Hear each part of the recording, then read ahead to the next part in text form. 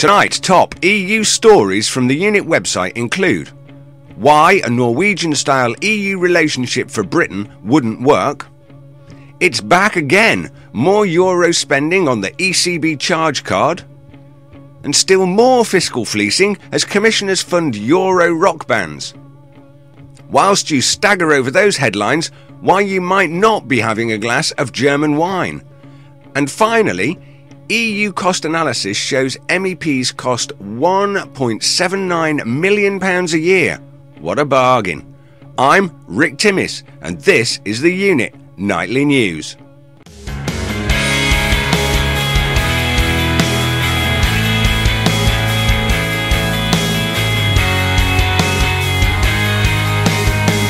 First, from our homepage. This article looks in more detail at the relationship Norway has with the European Union. Often cited as a model that Britain could employ as a possible EU exit strategy, this article looks at some fatal flaws in the model that would be a disaster for the UK. Ultimately, the dialogue in the media appears to be swinging toward a full EU exit for the UK. As ever, we'll keep you posted as the story unfolds. It's back in nightly news headlines for the third time this week. Our clandestine Euro kleptocrats are back in the shopping malls of Europe with the ECB credit card. This time, it's a €300 million finance scheme for small businesses in the Western Balkans. Now keep this one under your hat. We don't want our Spanish friends coming out in protest again. It makes the Euro bureaucrats look a bit silly. Are you ready to rock? EU officials have said the pop world is dominated by too much Anglo-Saxon and American groups and are now putting your money where their mouths are. Yes, that's right folks, you've guessed, more flexing of the ECB charge card. This time it's £160,000 to send bands on tour round Britain. Clearly these fools know nothing about the modern music industry, as the new medium for chart toppers is the download charts. Our Anglo-rock skeptic Euromancers would have more impact if they just spent the money trying to nobble iTunes. German politicians are up in arms as EU plans to lift restrictions on vineyards. In this article, Consumer Minister Alexander Bond is extremely critical of the EU proposal, concerned that competition from southern European states like Greece, Spain, Portugal and Italy could threaten the livelihoods of our German vintners. Heaven forbid our southern European partners finding ways to feed their families.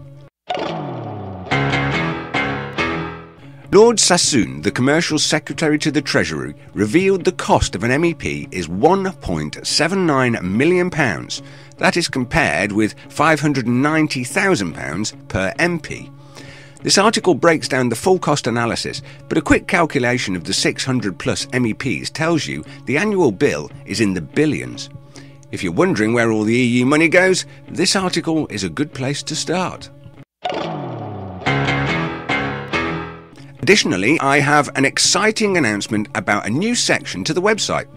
We have begun building a library of books in our resources section. These are ebooks in PDF form which are available for easy download. And the first book to grace our virtual shelves is Germany's Four Reichs by Harry Beckhoff. Links to the new section are below. Today in our video library, Harry Beckhoff, one of the original Bletchley Park code breakers, now 94 years old, takes us back to 1933 and follows the history through the development of post-war Europe to the present day and beyond. That's all for me at the EUnit Nightly News. You can get lots more news stories and information on our website www.theunit.com.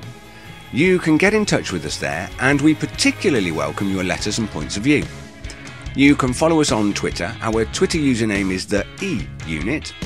Remember to subscribe to our YouTube channel for all of our regular updates. You can, of course, join me and the rest of the team for interactive discussion and debate on Google Plus at any time. And finally, our The Word programme is active again. If you would like one of our public speakers to come and discuss Britain's relationship with the EU in your area, get in touch with us via the Word section of our website. Rick Timmis for the EUnit Nightly News. I'll see you soon.